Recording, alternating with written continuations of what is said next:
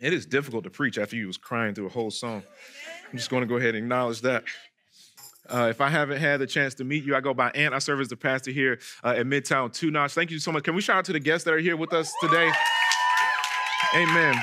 Very glad you chose to worship with us and gather with us today. We pray and trust and believe that you'll be blessed by the word of God as it is preached today. We're continuing on in our sermon series on the book of Acts. If you got a Bible, feel free to go ahead and turn to Acts chapter 20. We'll get there in a second. We'll do a little bit of setup before we get there. In this sermon series on the book of Acts, ever since chapter 1, verse 8, which I believe to be the thesis of the book, we've been talking about what it looks like to live as a witness of Christ, that he has already made us into his witnesses. How do we live that out? How do we embody that? How do we embrace this identity that he has given us? I want to start by reading from Ecclesiastes chapter 7. I'll read verse 2, and then I'll read the first part of verse 4. It reads, "It is better to go to the house of mourning than to go to the house of feasting. For this is the end of all mankind, and the living will lay heart to it." Verse 4 reads, "The heart of the wise is in the house of mourning, but the heart of fools is in the house of mirth." The term mirth means to be maybe ecstatic or very joyful or very cheerful. It says the heart of the wise is in the house of mourning, but the heart of fools is in the house of mirth. What the author here, Solomon, is writing in the book of Ecclesiastes is he's showing us that it is a foolish practice to keep yourself away from grief. It is a foolish practice to keep yourself away from acknowledging the reality of death. When we talk about grief, particularly referring to the loss of life, we learn from these verses, it is wise to be in the house of mourning, to acknowledge death for what it is. And I believe there's a lot we can gain by considering and understanding and remaining mindful of the fact that for all of us, this life will come to an end. I was talking to another pastor, and he told me that when he was younger, one of the things that he would do, because he noticed how much it would help his perspective on his own life, is at time he would spend time in graveyards. That he would look at the tombstones that he sees. He will look at the dates that are on there and the hyphen between the dates of birth and death, and just consider maybe what happened in that dash period. How did this person live their life? Were they a parent? Were they a brother or a sister? Were they an aunt or an uncle? How did they live their life? What did they prioritize? What type of things might they have endured? And he said it helps to give him perspective on his own life, and it causes him to maybe ask himself the question, am I living in such a way that that hyphen, that dash in my life, when one day I have a tombstone, that it will be what I ultimately desire for it to be? How do I live such that my life in the end of it amounts to everything that I desire for it to amount to? Are my day-to-day practices, the things that I find myself doing, the patterns in my life, do they line up with what I want that dash to be for me? I believe Solomon is letting us know in Ecclesiastes it is wise to spend time in the house of mourning and consider our own lives in light of that. Today in Acts chapter 20, we get to read what I would consider a bit of a house of mourning for the Apostle Paul. It's not that he's about to die right now, but as we'll see when we get into the text here in chapter 20, is that these are some of his last words with some very near and dear friends to him, and he's looking back over and considering his time with them. He's considering and remembering, I should say, how he spent those 3 years with them. And I say that this is like a house of mourning because, as we'll see in this passage, the Apostle Paul lets them know that he will not see them again in this life. This is the last time he will see them. He knows what God is calling to, and we'll get into it. And as he's recounting, it reminds us of a bit of the things that I would believe a house of mourning might remind us of as well. And my prayer is that as we visit Paul's house of mourning here, that we'll seek to gain wisdom for our lives as we draw out just a couple points from some of his reflections that we have here. Acts chapter 20, starting at verse 17. "Now from Miletus he sent to Ephesus and called the elders of the church to come to him." So Miletus is located probably about 45 miles or so outside of Ephesus. He sends word to the leaders of the church in Ephesus to come to him. And here's what he says. And when they came to him, verse 18, when they came to him, he said to them, you yourselves know how I lived among you the whole time from the first day that I set foot in Asia. He says that from the first day he entered Asia, they know what his life was like. Now, the Apostle Paul is going to highlight some specific things that he's done, but I don't want us to miss the main thing that he's saying here. He's going to go through some things that he's done. He's not giving them new information here. He is reminding them of things that they have already seen in him. He's saying, you know my life. He says, from the first day I got here in Asia, you know what happened to me. The first lesson that I want to draw out from Paul's house of mourning is that he openly shared his life with others. He openly shared his life with others. Paul is saying, you know my life. He's saying, you had a front row seat to my life. And here, then he goes on to share, what they know about his life. Verse 19, serving the Lord with all humility and with tears and with trials that happened to me through the plots of the Jews. He's saying through all the difficulties, you know about the difficult things I went through, right? He didn't act like everything in his life was going the way that he might have wanted it to go. He shared his sufferings. He shared his low points. He shared the pains that he endured. Verse 20. How I did not shrink from declaring to you anything that was profitable and teaching you in public and from house to house. He says, you know about my ministry. You know what it looked like for me to follow Christ and live and fulfill the things that he had called me to do. Verse 21, testifying both to Jews and to Greeks of repentance towards God and of faith in our Lord Jesus Christ. He's saying, you saw that I didn't withhold anything from you all that was good for you. How I taught everyone and called everyone to repent and place faith in Jesus. The Apostle Paul found it to be appropriate and good to give people himself as he gave them Jesus. He found it to be good and appropriate to give those that he ministered to himself as he gave them Jesus. This was very much common practice for the apostle. He did the same thing with the Thessalonians. 1 Thessalonians chapter 2, verse 8, I'll read it in the CSB. He says, we cared so much for you that we were pleased to share with you not only the gospel of God, but also our own lives, because you have become dear to us. Family, if you are desiring to practice truly biblical Christian fellowship, if you are desiring to be as effective and fruitful as possible as a witness of Christ, if you are desiring to truly flourish, I would even say as a human being, you are going to have to be willing to share your life with others.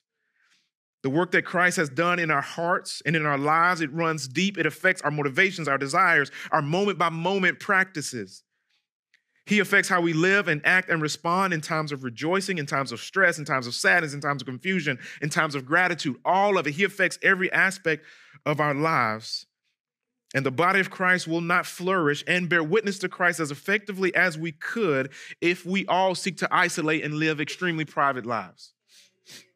Because if we do so, then we are not actually putting on display the work of God in our lives. Because as I said just a moment ago, he affects every aspect of our lives.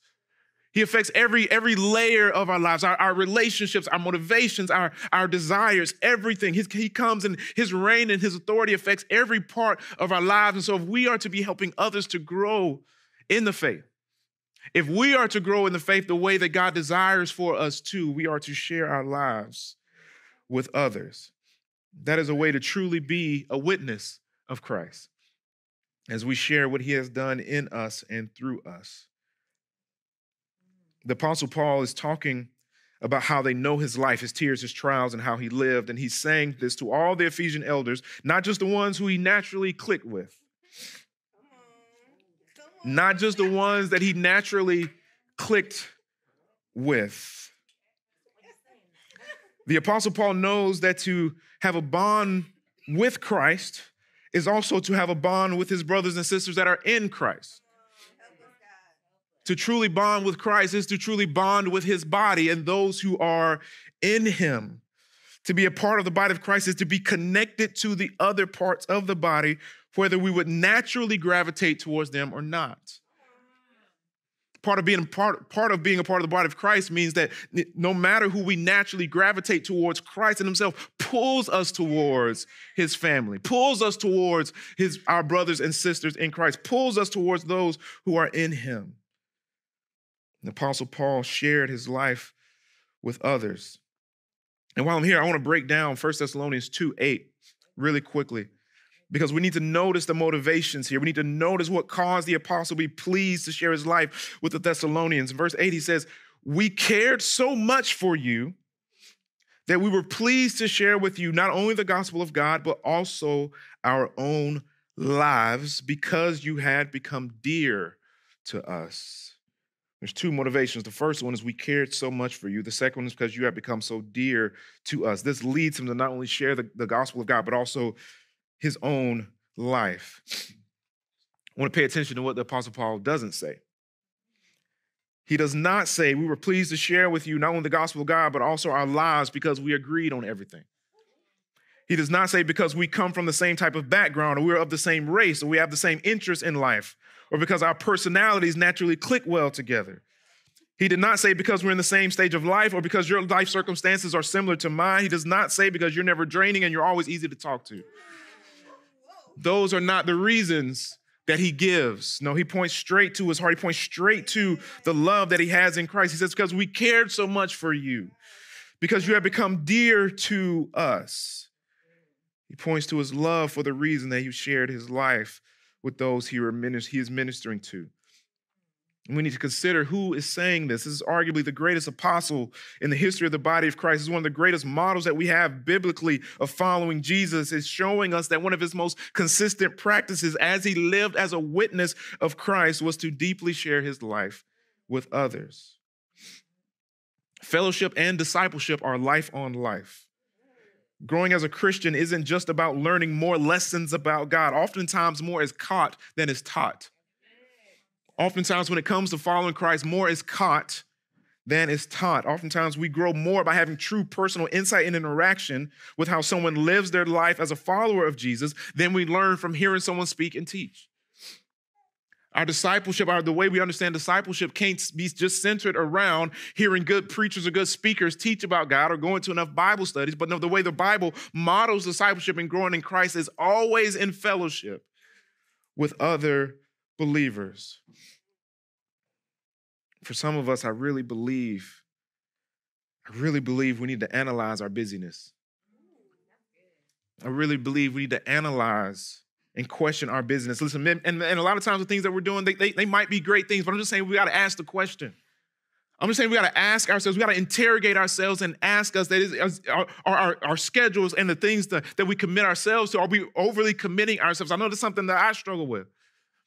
It can be very easy for me to accept responsibility after responsibility, and it spreads me thin, and it is more difficult for me, at least I should say, to walk in fellowship with believers as God would call me to. For some of us, we just need to be real. We got walls and trust issues. We got walls up and we got trust issues, so we isolate ourselves because if we're honest, we find the pain of isolation to be safer than the pain and difficulty of walking in true fellowship with others. We often find the pain and the difficulty of isolation to be safer than the pain of having our feelings hurt by someone that we let in. One of the enemies that we as Christians face is something that the Bible refers to as the world. When there's a pattern that people in our world consistently follow, when people around us, many of the people around us are living the same way and it goes against what God has for us as his people, the Bible refers to that influence on us as the world. Some of us as Christians have embraced a very worldly mindset when it comes to relationships. We've embraced a very worldly mindset when it comes to relationships.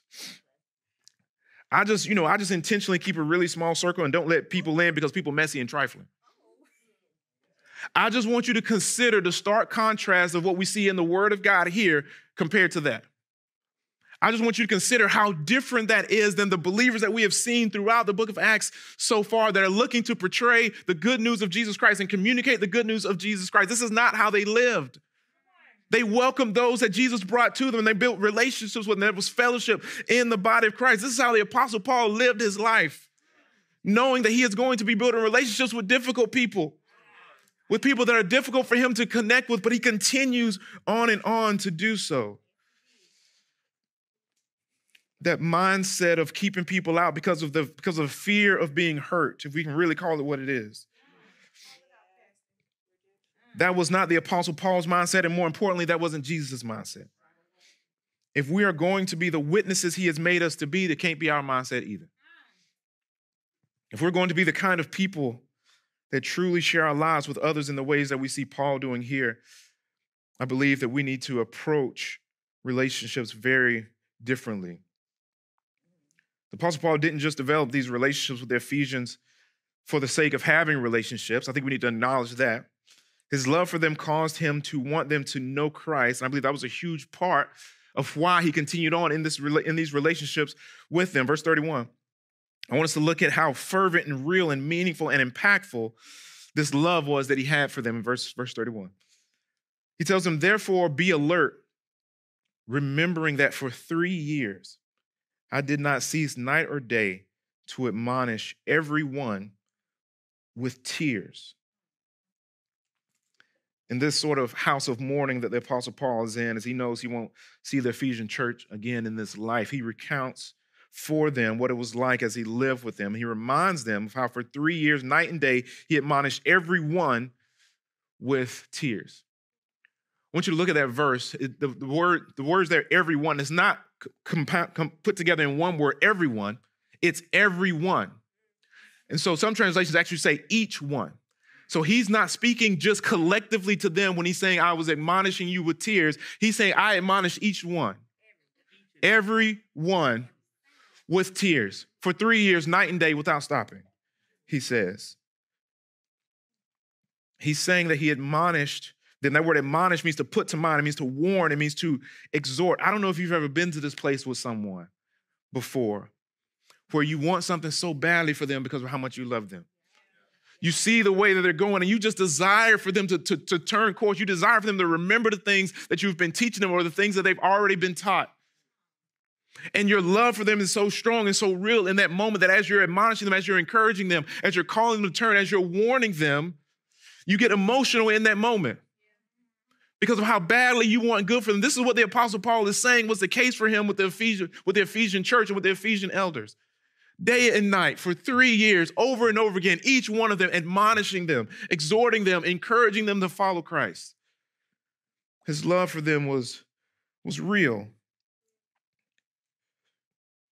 The example here is not of a man who only really went deep relationally with those where it was easy for him.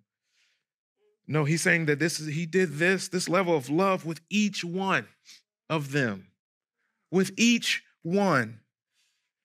So I believe the question that comes to mind when I see this for me is, how does this happen to someone? How does someone get to the point where they are willing to share their life and relationally open themselves up to people time and time again when they know the risk of being hurt and being betrayed and the risk of being let down and disappointed?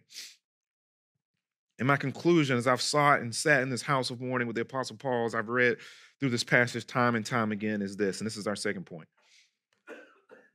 that he approached current relationships with eternal purpose. That he approached current relationships, my apologies for the typo, he approached current relationships with eternal purpose. It seems that the Apostle Paul knew nothing of a loving relationship with someone where he didn't desperately want them to know and follow and worship Jesus more. Christ is so good and was such a blessing to him that he wanted to glorify Christ and he wanted others to experience this blessing of following Christ and knowing Christ as well. And so he's motivated and compared to share his life and the gospel with others in spite of how difficult and painful that often is, particularly how difficult and painful it was for him. And it was an extremely difficult and painful thing to him. I think I've talked previously in this series about some of the things that he has suffered physically for the sake of the gospel, but his suffering went way deeper than that. His suffering was emotional as well. He actually writes a letter to a pastor that he left there to shepherd the flock at Ephesus, whose name was Timothy. I want us to see what he wrote to Timothy In 2 Timothy, we'll read a verse in chapter 1, then a verse in chapter 4. 2 Timothy chapter 1, verse 15 says, you are aware that all who are in Asia, mind you, Ephesus is in Asia. You are aware that all who are in Asia turned away from me, among whom are Phygellus and Hermogenes. He's saying that they turned away from him. He had felt abandonment before, even though this was later in his life. 2 Timothy 4:16 says, at my first defense, no one came to stand by me, but all deserted me. May it not be charged against them. That word deserted is a word that means to abandon. It means to desert. It means to leave helpless. It means to forsake. That particular word is not a word that you use for a stranger. That's not a word that you use of someone who is not with you, doesn't do something for you. No, that is a word that you use to refer to someone you had some type of a relationship with, some type of connection with, and now they are not with you in your time of need. It means to leave helpless and to forsake. He's saying that at his defense, this is likely when he was being charged incorrectly. And he says no one came to his defense in those times. Paul was no fool. He knew the risks involved with sharing his life with those in Ephesus, but he continued on because he approached current relationships with eternal purpose. Christian, you know that Christians that are in your life, maybe in your life group, that if we're being real, you just really don't like them. You just really don't like them. And you know that God, if we being real, it's Christians in your life likely that you just don't like. You know that God wants you to approach those current relationships with eternal purpose, right? You need to know that even that relationship, God wants you to approach it with eternal purpose. Maybe that looks like you consistently praying for them or encouraging them or engaging in acts of kindness in their life to show them the love of Christ. He wants you to approach those relationships, those current relationships, with eternal purpose. Christian, you likely have people in your life that don't know Christ that you don't like. If we're being real, and you need to know that God wants you to approach that current relationship with eternal purpose. Maybe that looks like you consistently praying for them or encouraging them or engaging in acts of kindness with them to show the love of Christ to them. This is what God desires for you and your relationships. Following Jesus and being Jesus-centered means we submit our entire lives to him, including our relationships. It means that we approach our current relationships with eternal purpose. I want to jump down to verse 36. We see this again in the Apostle Paul's life as he's concluding his words to them. It says, and when he had said these things, he knelt down and prayed with them all. And there was much weeping on the part of all. They embraced Paul and kissed him, being sorrowful most of all because of the word he had spoken, that they would not see his face again. And they accompanied him to the ship. As we saw earlier in the passage, the Apostle Paul was on his way back to Jerusalem. If you recall from earlier in this sermon series, Jerusalem is where the persecution first hit Christians the hardest. That's the reason that the Christians scattered abroad, because of how intense the persecution was right there in Jerusalem where it all began. And now the Apostle Paul is ready to set sail and he's on his way back to Jerusalem. And he doesn't know exactly what's going to happen to him. And we'll talk about this more next week as we get into a little bit more of this chapter. He doesn't know exactly what's going to happen to them, but two things he knows. He knows he's not going to see them again in this life, and he knows that great persecution is ahead of him. Now God is calling him back to Jerusalem to continue the work of spreading the good news of Jesus. So get this, for the Apostle Paul, whether it means extending hospitality to people he's developing relationships with, which we saw in verse 18, or if it means him having to say goodbye to those he loves deeply, as we see in verses 36 through 38, he is approaching current relationships with eternal purpose. Whether that means an invitation and hospitality and building relationships, or whether that means him leaving those relationships to a degree and going somewhere else where God is calling him to go. Either way, he's saying, God, I submit my relationships and my life to you. I'm going to view it, whatever you are calling me to do, I'm going to view it, I'm going to approach it with eternal purpose.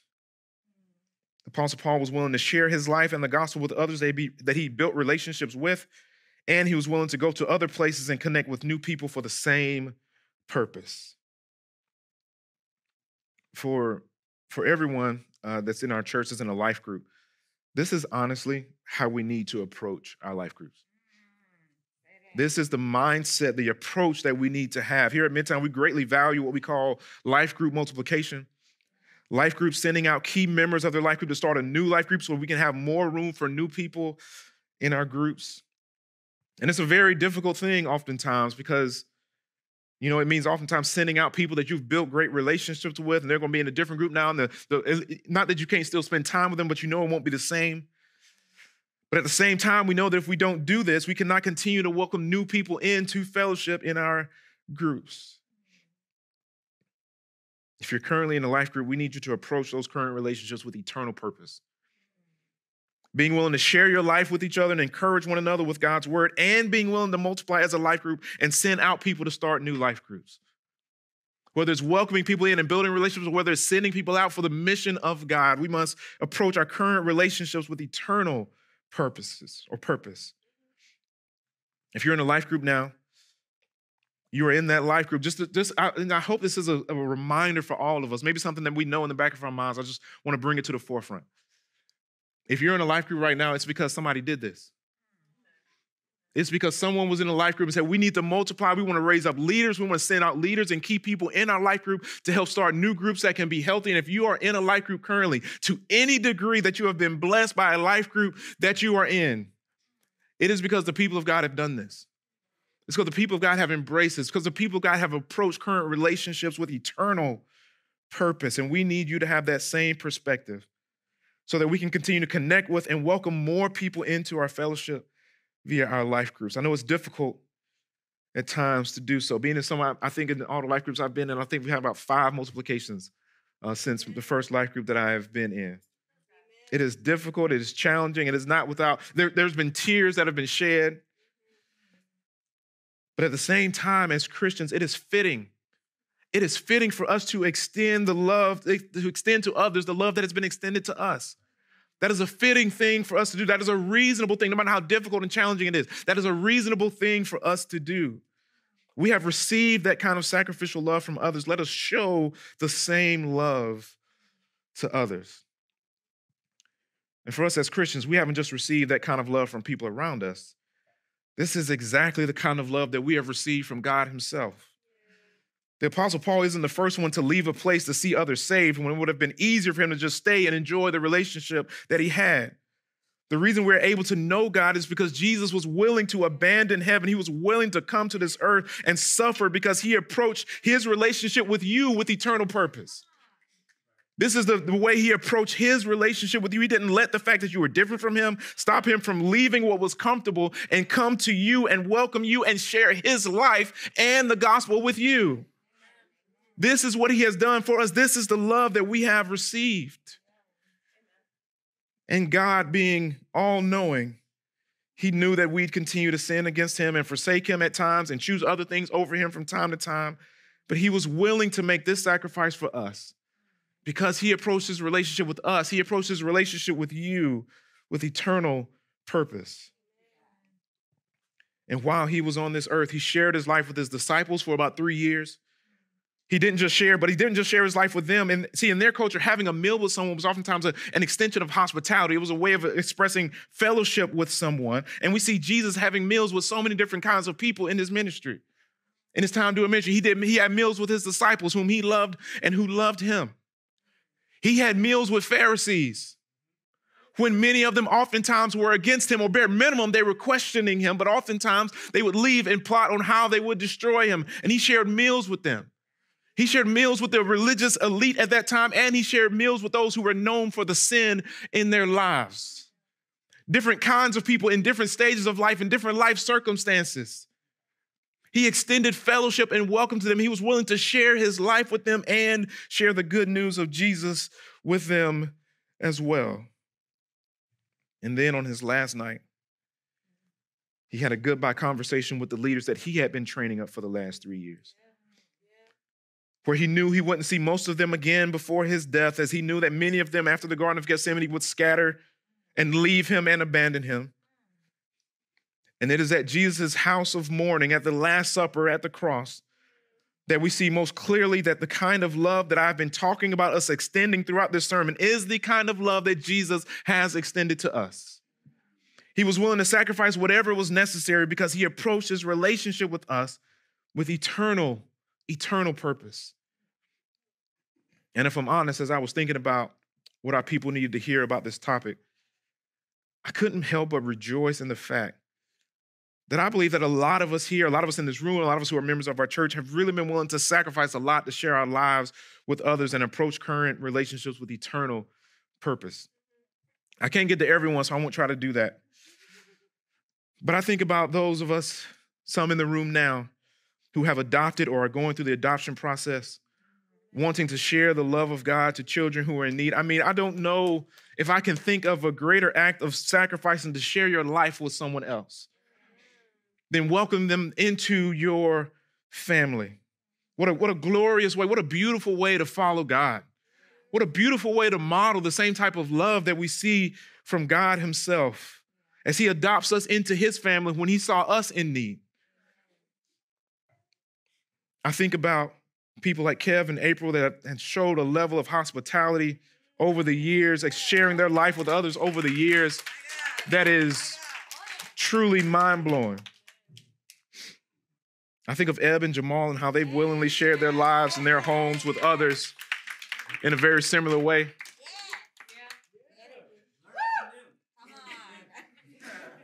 In fact, I want to share a story with y'all, share something with y'all that I found out about within the last week or so that I just felt was an extremely wonderful example of this. It involves y'all's brother Jamal. Y'all know how during outreach week, amen. During outreach week, we have been very intentional, just trying to be a blessing to students at Benedict and try to reach out to them and show love to them and share Christ as well with many of the students there. And I found a podcast by a student named JoJo. I know some of y'all met him at Benedict. And I want to share with y'all some of the words he said. And this was about how Jamal has shared his life with him and shared Christ with him as well. He said, anytime I want to hang out and he ain't busy, I can call and, we can chop it up and we can hang out. He said, God wanted me and Jamal to meet. Jamal is teaching me stuff about God and the word, stuff that I need to know that I did not know. He says, and I'm really glad, you can if you want to, I'm really glad that I'm able to finally find someone to teach me that type of stuff. He said, and it's good to know that he's only a phone call away. And if I need someone to pray for me, I can just call and be like, hey, yo, bro, because I'm going through a lot. Can you just pray for me? He said, and I know that he'll be willing to pray for me because that's just the good in him. He said, or if I just want to get him to pull up and we can just sit outside and we can talk and he can just pray for me, I know he'll do it because I know that's just the type of person that he is.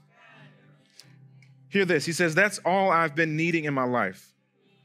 I'm just grateful because I never thought that I was going to find a person like this at Benedict that was going to be there for me, that I could call a brother and that I could look up to as a father figure. And God sent Jamal. And like I said, I'm glad for it. He said, God knew that I needed somebody, so that's why he sent Jamal. And like I said, I'm definitely thankful for it.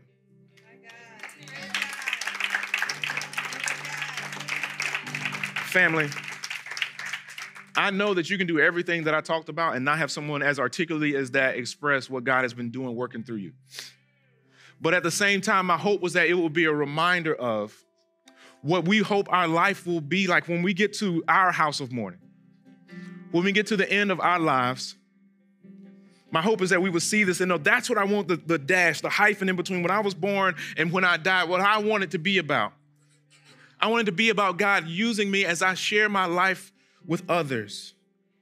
I'm hoping this will help us kind of zoom out a little bit and get out of the day-to-day and ask ourselves, what direction is our lives moving in? What is my life truly about? Am I living for and accomplishing what deep down I know my life should be about? If you do a quick search and you look up what regrets people often have on their deathbed, one of the things you'll see continue to come up is that they wish they'd spent more time with people and focusing on relationships. Family, with sermons like this, oftentimes I think we hear a sermon like this and we think, oh, he's just telling me I got to do more. I'm not doing enough. I got to do more. I'm not doing enough. I got to do more. And that's really not what I'm trying to communicate today. I'm not just trying to say, okay, you need to be doing more than what you're doing because you're not doing enough. What I'm trying to do is say, hey, at some point your life will lead to a house of mourning, and I don't want you to have those regrets at that time. At some point, we will all get to the end of our lives, and I don't want you to have the regrets that many are expressing that they have on their deathbed of not focusing on and emphasizing the relationships in their lives and letting the busyness get in the way. I'm trying to help you have less regret. But look back over your life and say, I lived my life for what God was calling me to live for. I want you to know the joy of having a kind of impact in people's lives, whether they are able to articulate it to you that way or not. I want that for you. And I want you to know that in times, and there'll be times probably this year and throughout the years, when I'm asking you to do things like pray about serving as a life group leader. And when I'm asking you to do that, I want you to know that I want this for you, that this is what I desire for you. I'm going to ask you to pray about joining our prayer walk ministry from time to time because I want this for you. I'm going to ask you to pray about serving in our Kid Town ministry or in our preteen group ministry because I want this type of life for you. I'm going to ask you to fellowship deeply in your life group, even when it's difficult and tiring and requires a lot of sacrifice, because I want this for you. I'm going to ask you to pray about as a life group multiplying so that we can open up more space for more people, because I want this for you, because I want this for us. And my prayer for us is that we visit the house of mourning of Paul and the house of mourning of Jesus, that we'd learn what life is really all about, and that we'd be encouraged to share our lives with others while at the same time approaching our current relationships with eternal purpose. Family, y'all pray with me.